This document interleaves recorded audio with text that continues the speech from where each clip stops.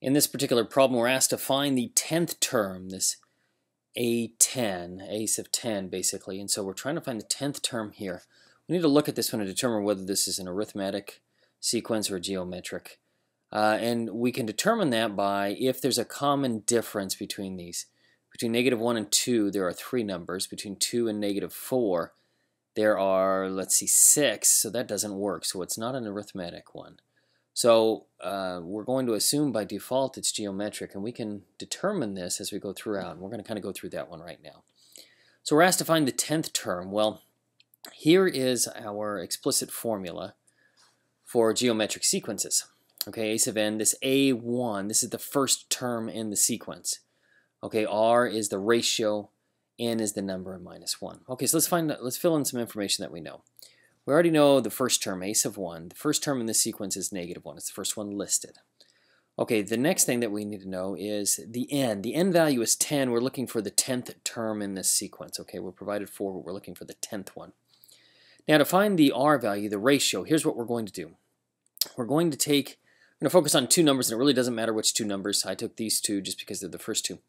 And I go ahead and I divide this second one divided by the first one, okay? So 2 divided by -1. 2 divided by -1 is -2. Now, to determine whether this is a geometric one, we can also do it by this third term divided by the second term.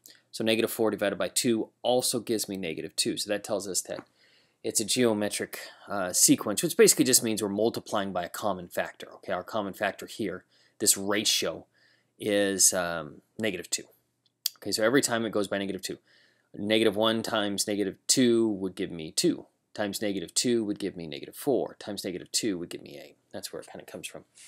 Okay, well now that we know that information, now we can kind of fill in what we know over here in our formula.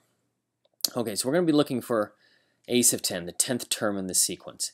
Ace of 1, we know ace of 1 is over here. This is our -1. That's our first term in the sequence. Well, we also know the ratio now. The ratio is -2. We just calculated that one.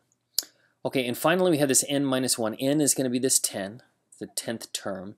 So just 10 minus 1 will suffice. All right, now we kind of just simplified a little bit. We have to deal with these exponents first. Now it's -2 to the 9th. -2 to the 9th is -512. So now I have -1 times -512. We multiply those 2 together, that gives me 512. So the 10th term in this sequence is 512. Okay, and the hardest part on this one is really just trying to calculate what the ratio is. And again, you can take any term and divide it by its previous term, and that will give you what the ratio is, as long as it's a geometric. In other words, as long as it's being multiplied by this common factor.